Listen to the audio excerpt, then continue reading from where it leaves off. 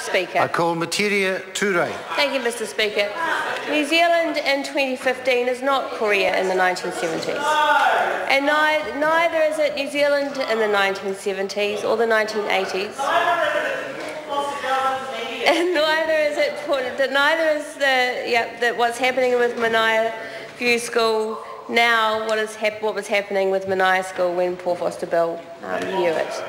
We are now in a situation in 2015 where the one major agency that is working with schools to provide lunch and breakfast in those schools is already feeding 15,000 kids a day, already has 450 schools that they work with, already has a waiting list of 7,000 children who are looking for that same service. Now, Melissa Lee can stand up and berate parents all she likes and regale us with tales of Korea in the 1970s. Not a single statement she made has any relevance to the lives of a child today who went to school without breakfast and without lunch, and was not in a school where there was some assistance. That is what we are facing today. Thousands of New Zealand children go to school without breakfast or lunch. And we sit here in this Parliament with all the resources of our entire nation available to us to fix that problem.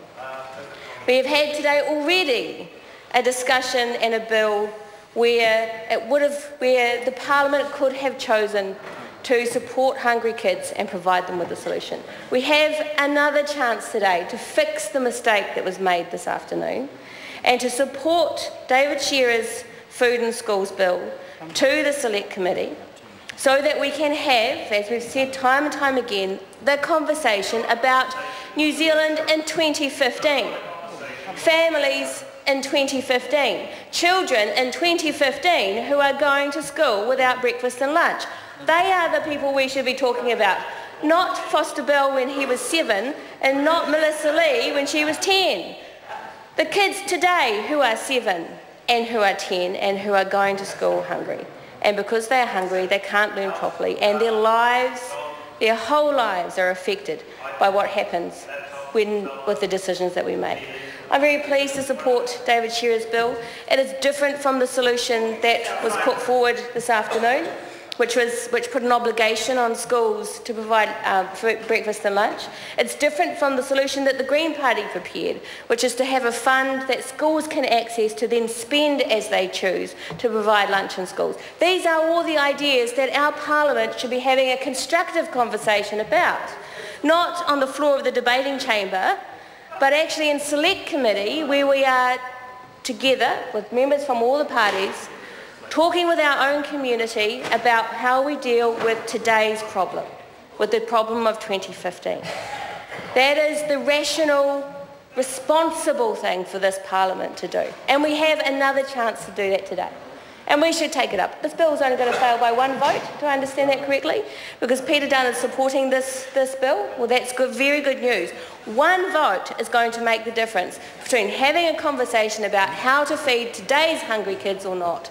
And the National Party is choosing yet again to say no to those hungry kids. The 7,000 kids who are waiting on the Kids Can list are being told no by this government. The many thousands of others who are not yet able to get on the waiting list are about to be told yet again no by John Key and his government, and they should be deeply ashamed of themselves. There is no other reason for them to be here in this Parliament with all the privileges of this office if not to take care of our kids. Here is an opportunity to prove that you are worthy of this job and support this bill. Thank you, Mr. Speaker.